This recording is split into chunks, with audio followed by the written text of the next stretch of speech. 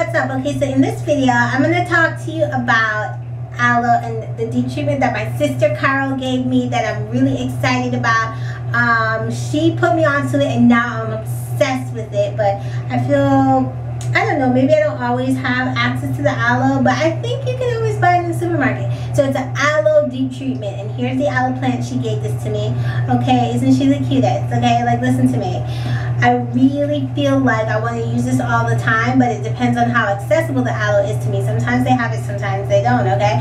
If they don't have it, what I usually use is my Herbal Essences hydration conditioner mixed with castor oil, EVOO, and that's about it. Okay, literally it's my favorite because it doesn't have any proteins. Okay, the Herbal Essences, excuse me, and water obviously, and I put a plastic bag. Okay, so how did I use this aloe? I've used it once before. I used it with the baggy method, which means I sleep in the plastic bag. Now, how can you combat that? What if you want to look cute when you're going to shower? What if you're all adulty and you want to look cute for your hubby?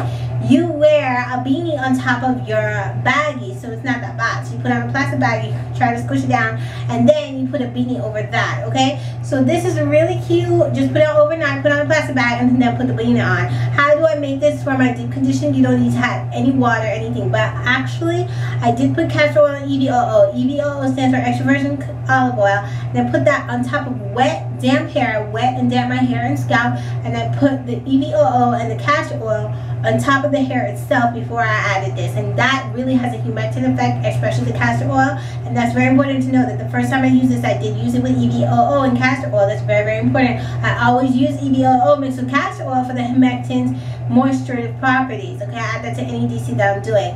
And so I put that in, and then I put on this. How did I take it out? I cut it with a knife. I cut it open. I already used half of it, more than half of it, okay? And then I just scoop out the juices, the jellies. It's really not juice, it's jelly inside. I don't know if you can see that.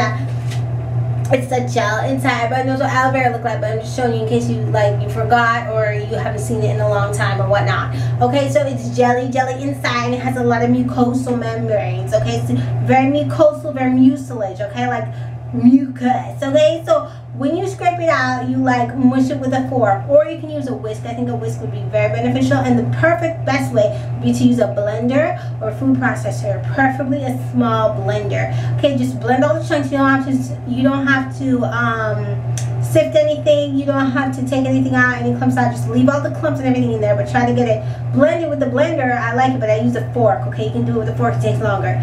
Blend it very well, and then I even like to take a little piece of the skin. I like this greenery.